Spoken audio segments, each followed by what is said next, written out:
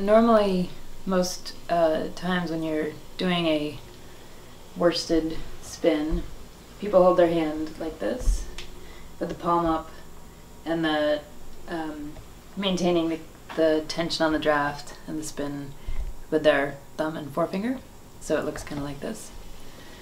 You're sliding back, you're drafting out a little bit. You're not letting the twist get back into your fiber.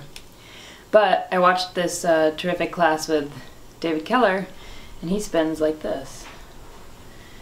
And the way he explained it, so your palm is down, you're still controlling the tension of your draft a little bit with your thumb and forefinger, but I find that I'm controlling the tension more with my ring finger or my pinky.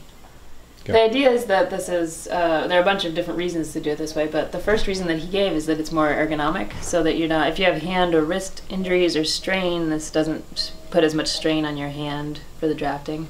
But the other reason to do it that he talked about is that you get a more consistent yarn. And I've been spinning, I've got about 2 ounces on here, this is the other 2 ounces, and I found that this is a much more consistent yarn. Not only more consistent for me, but if you do the plyback test, I find that it's a little bit of a softer yarn for me. It's a little less, it's much more consistent, and it's a little bit more, it's a little softer.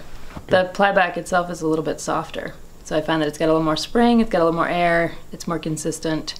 So adapting to this method took a little bit of work. So going from this to this, you have to kind of get used to the way that the draft feels through your fingers, but I find that I can control it better, and I find that it's kind of a somewhere between a worsted and a woolen, because I'm controlling most of the spin with my ring finger, which leaves these fingers much more free to feel the draft a little bit better.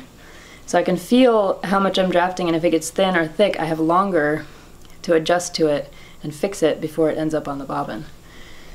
So as a technique, I really, really dig it, and I don't know that I'd go back to spinning the other way. I have to get used to doing my joins, because I still want to do my joins this way, because I feel more comfortable with it, but I'll get there. So I'd recommend it. And he uses his pinky. I like to do my ring finger. I think it's up to the spinner. One of the ways he explained this particular hand position is that if you're spinning on a drop spindle, right, you'd have your fiber up here, you're kind of rolling your spindle on your leg, or you're dropping it, and you would be holding your hand like this.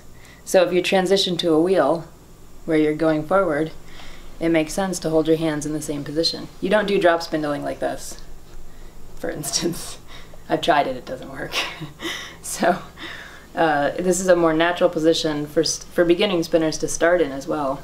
So I recommend it. I haven't seen many other people spin like this, and I've been around a lot of people in my guild and seen a lot online, but this, I have to say, it's a great technique.